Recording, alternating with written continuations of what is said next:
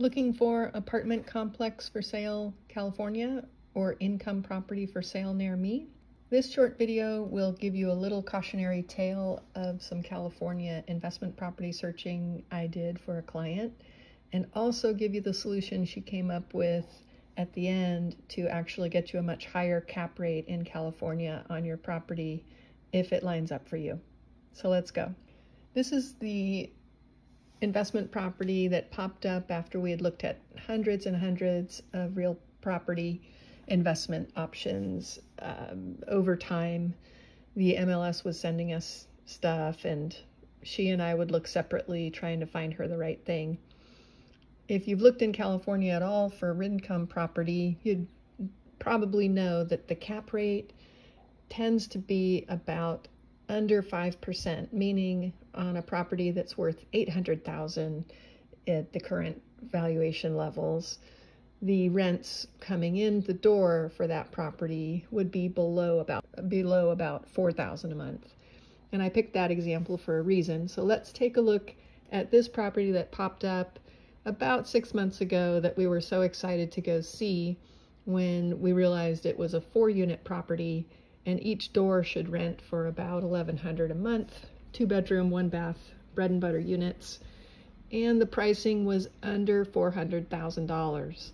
So I checked several things that I always check. I have my spreadsheet of criteria, and got my son to hop in the car to go take a look at this thing because it looked like a great deal. The problem was, if you look at the numbers, it looked like too good of a deal.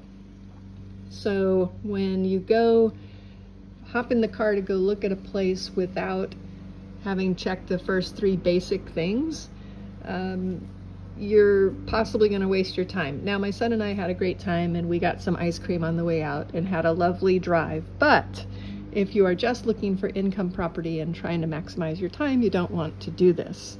A call to the city and a subsequent email from the city revealed that the zoning on this property was single-family residential, and they would never allow a 4-unit property to go forward on that space. So we kept looking.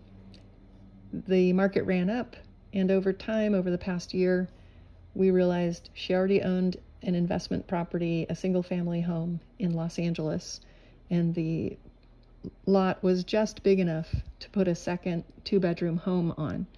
The cap rate on that is between 8 and 11% with the way that we were looking at it, which is far better than anything else that you could get in California buying with having to pay for the land. One caveat is you probably don't want to, or a lot of people don't want to, put an ADU or granny flat on the back of their own home and rent it out and have a tenant renting in and out. But if you already own a home as a rental, this might be a good option for you to really ramp up your cap rate.